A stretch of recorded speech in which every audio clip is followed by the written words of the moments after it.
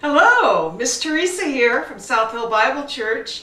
Good to see you again. Even though I can't see you, I can in my mind.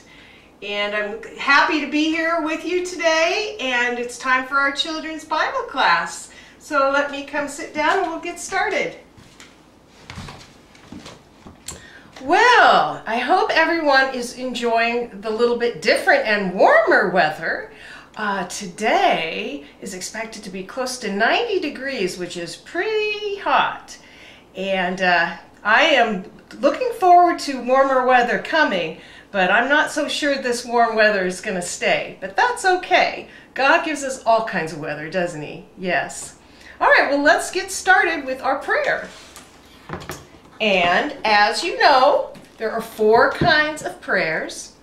There's I love you prayer, or prayer of adoration, I'm sorry prayer, prayers of confession, I'm thankful prayers, prayers of thanksgiving, and please prayers, or prayers of supplication. So I think that today that we will do Thanksgiving prayers, all right? Okay, and I have a special prayer bear today with me, and he is a polar bear prayer bear. Yeah, he's a big one, isn't he? Yes, he is. So I hope you have a stuffed animal that is one of your favorites that you would like to pray with today. But if you don't, that's fine too. And if you have your stuffed animal, go ahead and grab it. Otherwise, just fold your hands and we'll bow our heads and we'll get started. All right. Dear God, thank you so much for everything that you have given us. Thank you for our families and our friends, food to eat, a warm house to live in, a cool house to live in when it's hot. And God, we thank you for sending us your Son, Jesus, who died in place to take over our sin. And thank you, God, for giving us the time that we're having right now with our families and keeping us mindful that you are there for us and will always keep us safe and know exactly when we'll be able to meet up again and will make it safe for us. Thank you, God, for all these things. In Jesus' name, amen. All right. I'm going to put my Schmoopy dog over here. And, excuse me, Schmoopy bear. We call him Schmoopy. Well, let's go back to our lesson now, okay? And let's do a little review first. Do you remember what we talked about last week? Let's see. Last week, we learned how David sinned when he wanted Bathsheba for his wife. Do you remember that? Mm-hmm. She was already married to one of his soldiers named Uriah. And David had Uriah killed to cover up his sin. God was very displeased with David, and he sent Nathan the prophet to tell David a parable. Do you remember what a parable is? Yes, it's a story that gives a message. And Nathan told David a parable of a rich man and a poor man. The rich man had many flocks of sheep, and a poor man had one little baby ewe, and he killed the pet lamb of the poor man to feed a traveler. Nathan told David, "You are the man." David understood that he had sinned just like the rich man in the story. He confessed his sin and begged God to forgive him and cleanse his heart. Do you recall this? There it is right there. Do you remember that? Uh-huh. There it is. There was last week's lesson. Yeah. So, and what did God do? Well, God forgave David, but David still faced consequences. His wife, Bathsheba, was going to have a baby, and God told him that his baby would die. But God told David that he would also have troubles in his family, not just outside of his family, but in his family. Today we'll see what kind of troubles came through David's son, Absalom. Absalom was David's third son, and his mother was a princess. Here he is right here. You see that? Yes, the daughter of the king of another country. When Absalom was a young man, he became angry at his oldest brother Amnon for hurting his sister. Absalom decided to punish his brother by having him killed. Now, does this sound familiar? Absalom committed the same sin as his father who killed Uriah. But remember how David was very sorry for his sins and asked God to forgive him? Well, not Absalom. Nope. He didn't seem sorry at all. Let's find out a little bit more about him. Let's go to 2 Samuel 14:25. So let everybody find that with your Bible. Go to 2 Samuel chapter 14, verse 25. Okay, everybody got it? Okay. In all Israel, there was not a man so highly praised for his handsome appearance as Absalom. From the top of his head to the sole of his foot, there was no blemish in him. Now, you know what a blemish is? Yes, that's right. A blemish is like a little scar or something wrong. He was perfect, like the perfect, we call Jesus the perfect lamb. Well, he was perfect in appearance. Okay, so we found out exactly what he looked like, didn't we? He was really good looking. He was handsome, very, very handsome. Yes, he was. All right, so we're going to do a little skit today about Absalom. And this is going to be Absalom. Do you see how Absalom has these long, we're going to call this his long hair. And even though this is a lion, we're going to pretend that this is a man and that this is his long, beautiful hair. All right? So I'm going to talk and I'm going to pretend that Absalom is talking. But he's Absalom today. Okay. Are you talking about me? It's true, I am the most good-looking man in all of Israel. Oh, hello, Prince Absalom. I've heard it said that you are perfect from your head to your feet. That's me, handsome from head to toe. Oh, yes. Is it true that you only cut your hair about once a year? Yes. Actually, I will be cutting my hair tomorrow. Did you know that when I cut it, it weighs 5 pounds? That's a lot of hair and weight on your head. Woo! Yes, I'm proud of my hair and good looks. In fact, I think I'm so great I should be king of Israel. But your father David is king. Yes, I know he is, but I'm working on that. What do you mean? Well, for one thing, I make sure everyone notices me when I go out. I ride in my own chariot and have 50 men run in front of me to clear the way. Wow, I guess everyone knows when you're coming, don't they? Of course. Not only that, but I'm making friends with as many people as possible, including these fine young people watching this show today. So you're being kind to the people of Israel? Sort of. I tell them that I am their friend and greet them like I would greet my own family. That must make them feel good. Yes, makes them think I like them. Ha ha ha ha ha. You mean you're tricking them? Why, yes, I guess you could say that. I tell them that if I were king, I would do a much better job than my father, David. Whew, so you really are trying to take the throne from your father? Yes, that's what it's all about. I must go now.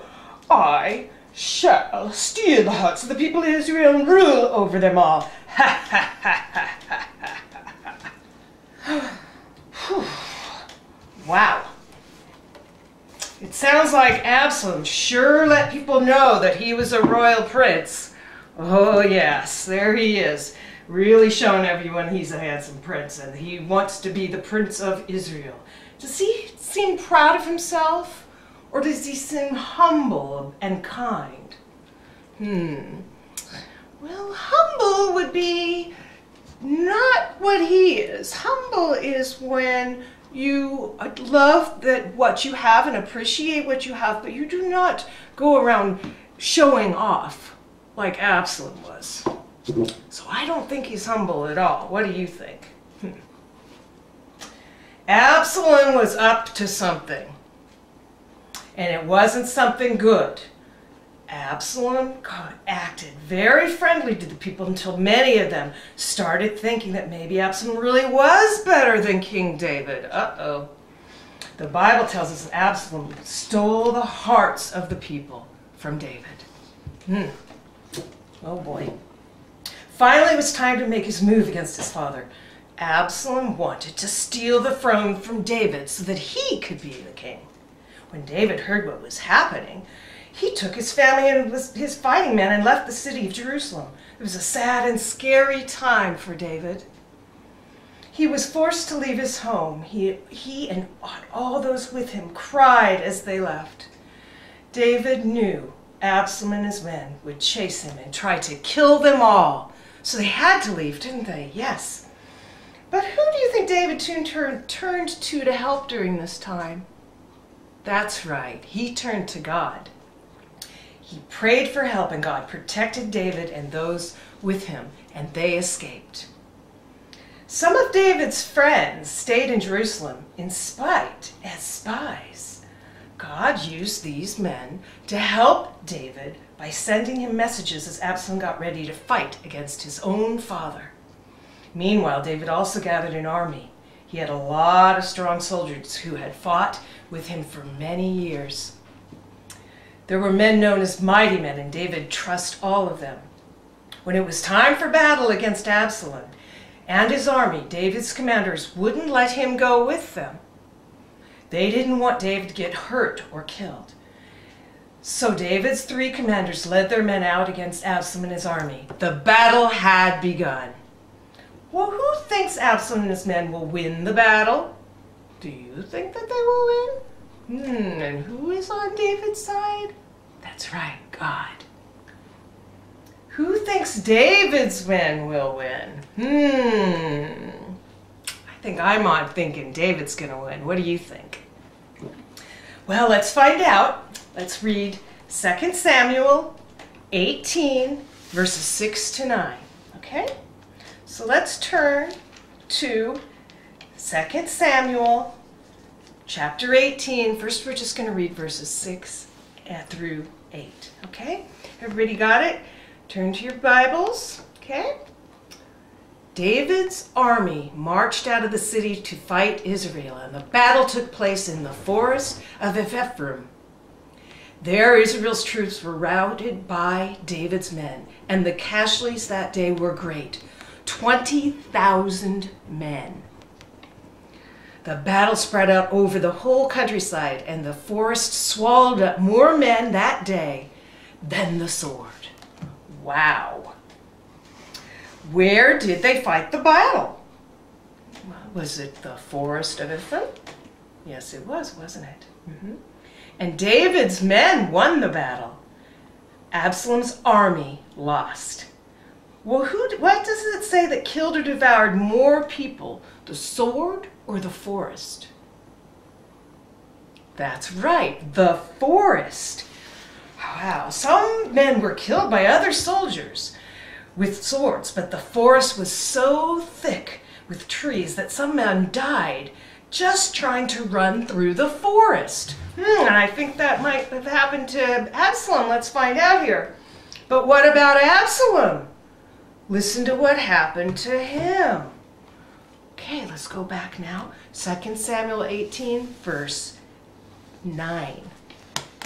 Now Absalom happened to meet David's men. He was riding his mule, and as the mule went under the thick branches of a large oak, Absalom's hair got caught in the tree. He was left hanging in midair while the mule he was riding kept on going. Oh boy, I think you can see that picture pretty clearly here, can't we? So remember, We talked about Absalom only cut his hair once a year.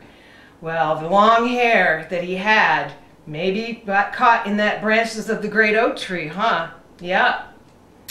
But his mule kept running, leaving him hanging there helplessly. Commander Joab hurried to the tree with some of his men, and they killed Absalom.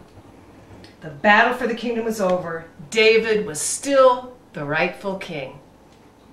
God saved David from Absalom's evil plans and gave his men a great victory. David was extremely sad that his son had to die. But God told David he would have trouble in his family as a consequence of his sin. And this was trouble in his family, wasn't it? Absolutely. Absalom had sinned too. But he didn't turn from his sin or ask God to forgive him. No. Instead, he let sins like coveting, pride, and hatred grow in his heart until God used this battle to punish him. Wow. Well, when we sin, we need to certainly ask God for forgiveness, don't we? Yes, yes. We don't want to be like Absalom. No, no, no. We want to be like David. That's right. All right. Well, that was really fun. And Absalom says goodbye. Now, we're going to... William is going to join me, and we're going to sing our song and play a couple games. All right? Come on, William.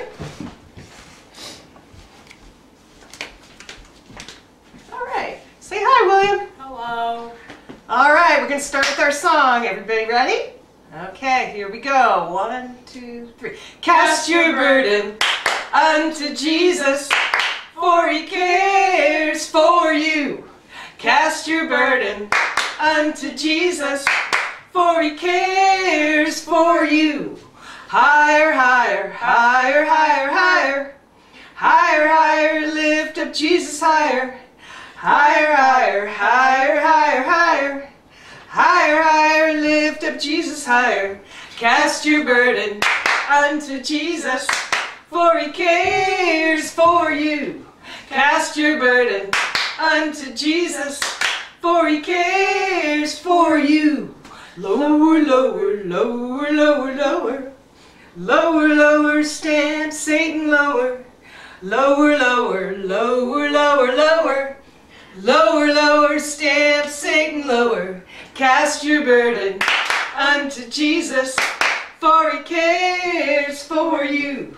Cast your burden unto Jesus, for he cares for you. Higher, higher, higher, higher, higher. Higher, higher, lift up Jesus higher. Lower, lower, lower, lower, lower. Lower, lower, stamp Satan lower. Higher, higher, higher, higher, higher. Higher, higher, lift up Jesus higher. Cast your burden unto Jesus, for he cares for you. Cast your burden unto Jesus, for he cares for you. All right, that was great.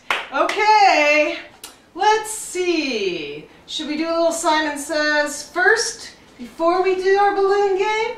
Or should we? Okay, let's do Simon Says first. Okay. So was Cecil. Cecil was Absalom today. Who was Cecil? This was Absalom. We call him Cecil. His name here at the house is Cecil, but he was Absalom. All right. Okay, let's okay, ahead and go and start. Ready? Okay, Simon Says. Simon says, lift up your left foot.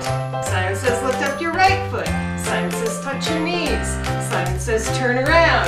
Simon says, turn around again. Turn around again. Did I get ya? Woo! It made me dizzy. All right, William's turn. Simon says, touch your elbow. Simon says, touch your other elbow. Simon says, touch your hips. Touch your nose. Didn't get me. Keep going. Simon says, turn around. Simon says, turn to the left. Simon says, turn to the right. Turn to the left. Didn't get me again. Keep going. Okay, Simon says, touch your neck. Simon says touch your head. Simon says touch your ears. Simon says touch your nose. Simon says turn around. Turn around again. Ah, okay, one more quick one here. All right, Simon says do a jumping jack. Simon says kick up your left leg. Simon says kick up your right leg. Simon says do another jumping jack. Let's jump up and down. Did I get anybody? All right, okay, it's time for the balloon toss game. Everybody got there are 2 balloons. You need 2 balloons per person. And we have different colors so we know whose balloons. I've got yellow and kind of a goldish brown, and William has a green and a red balloon. Woo! All right, when I count to 3, we're gonna get started here, okay? 1, 2, 3, go! There's 2 balloons in the air.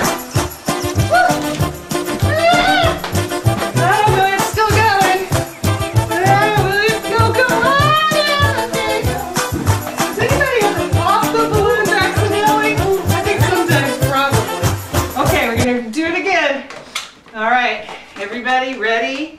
1, 2, 3, go.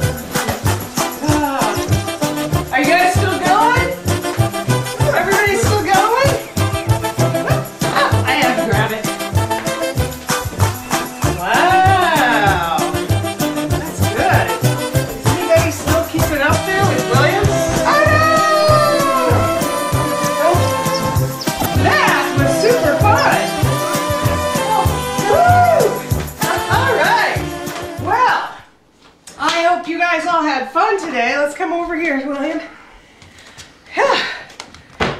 It is warm today. Well, I am so glad that you joined us today. Here, get down a little bit so we can see you better. And we look forward to doing this every week. We love taping these for you guys. Sure miss you. Can't wait till we can see you at church, but happy to see you here. And we're thinking about you and we love you. So we'll see you again next week. Bye.